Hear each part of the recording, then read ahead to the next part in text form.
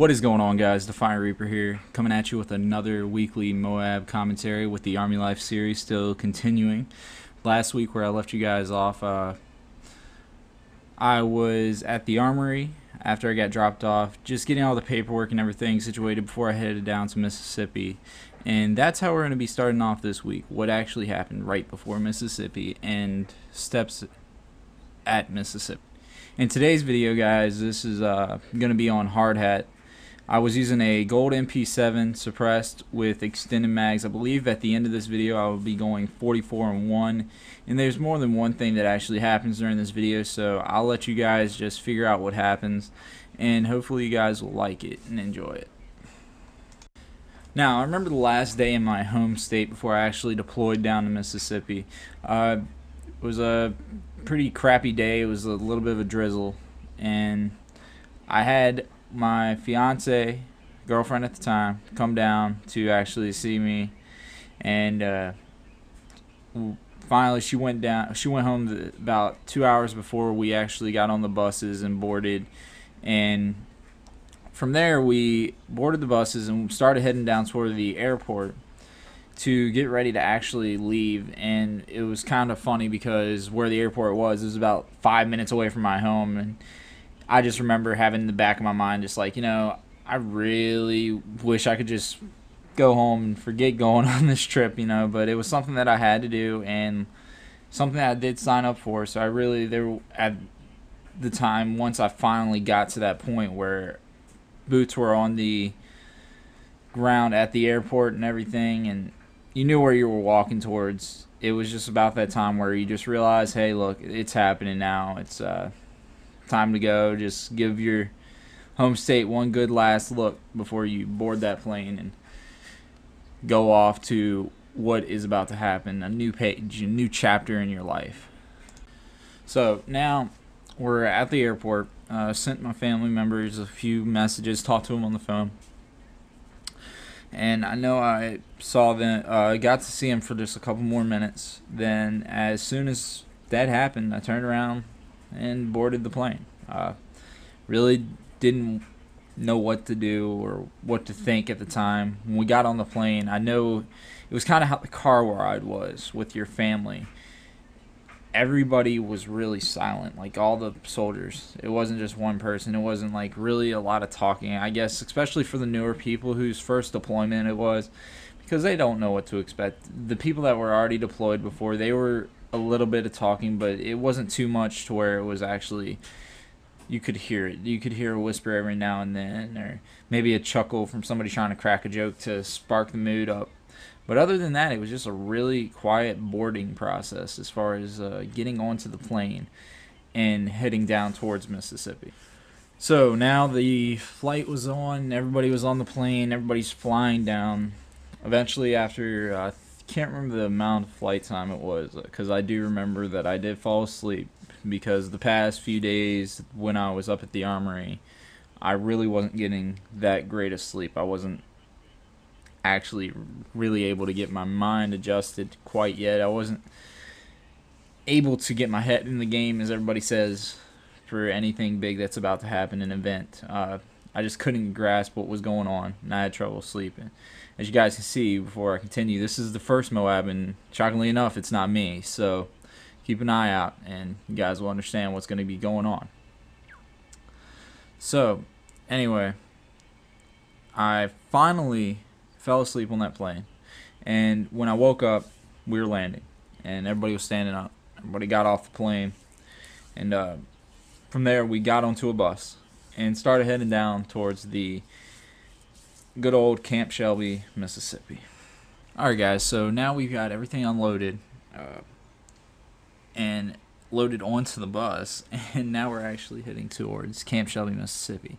Now, before anybody asks, Camp Shelby, Mississippi is an Army National Guard place. That's where Army National Guard people go, and that's the reason why I talk about armories, things like that, because the reason why is because I was part of the Army National Guard. And for all the people that were new to this series, I enlisted between my junior and senior year of high school, and I really didn't have a choice to go into full-time, which now at the time, once I look back at it, I do regret it on account of you really need, it's a lot more difficult because you do have to keep yourself mentally and physically fit even when you're not at your weekend drills for the Army.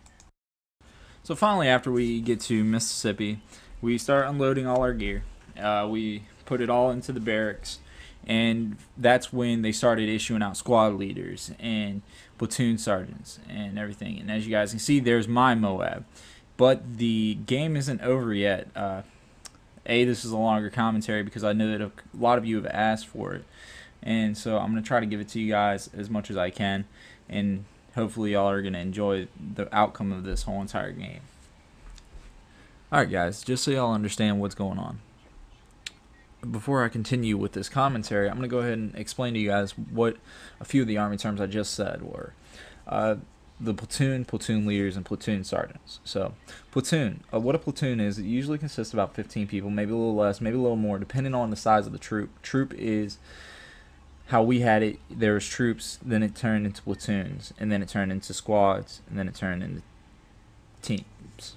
So, I'm going to just go ahead and tell you about the platoons real quick. The platoon leader is the person that is in charge of the platoon. Go figure, that's why it's called a platoon leader. Then you have platoon sergeants. The reason why there's platoon sergeants is because a platoon leader doesn't talk to anybody lower than a platoon sergeant. Only reason why is because they have so much to do. It's kind of like how you have a boss at work. You always have somebody else to go to before you go to that boss. Either the manager. You don't want to just go straight to the store manager or the district manager. You want to just speak to the lowest ranking person and try to do chain of command. And that's where all of the Army standards really go by, is chain of command. You want to always do that.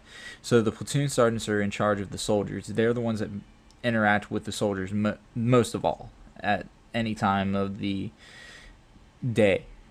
And the only time that a platoon leader is talking to the soldier of the lower rank is if there's an actual issue that can't be solved by a platoon sergeant, and it gets carried to him. Well, remember guys, the reason why I deployed is because my unit needed people. In another type of situation, if the unit doesn't need people and you just get out of basic or something like that, you probably won't get called up to go because Uncle Sam doesn't want to pay your paycheck. Nobody wants to pay your paycheck. Nobody wants to pay your bills. They just want to really not use you unless they really direly need to. And this was a situation where they needed to. The people that were overseas, you will find out their work shifts, like what they were actually doing when I get there, and I'll tell you guys a little bit about it once I get there. But for right now, we're going to go ahead and stick with what's going on at Mississippi, so I don't keep bouncing back and forth with you guys. So, going from there, we finally unpacked, and we were called out to formation. Formation is basically roll call, just for everybody to know what that means. All got called up to formation. We're in our designated platoons, squads, whatever you want to call it right now. And when we finally did all that, we got to meet our acting first sergeant and the leader of our troop. And what he did from there is he explained to us what was going to be going on, what we were going to be expecting for the next few weeks, because we were there for almost a month, from November till about December, the end of December. And what you have to do is, you got to remember guys, you got to go through class to understand a lot of the military stuff. That's what basics for, but you also have to do refreshment courses like you have to for IT or computers, because there's always something else new coming out. And like a little fun fact I'm going to tell you guys, and this is probably where I'm going to end the video for this week, you guys. A Humvee, for example, a military Humvee, it doesn't require keys to turn the car on, or the Humvee on, excuse me. It just requires a turn of the ignition. It's just a turn. It's a little knob that you turn and it turns on. Note saying that the Humvee works, because a lot of the Humvees, especially for the National Guard, isn't in great of shape. But guys, this is it for this week's video. I hope you guys enjoyed it, and make sure, like always, follow me on my Twitch, and make sure to subscribe, guys. I really appreciate it. Appreciate what all you guys are doing for watching my videos. Later, guys.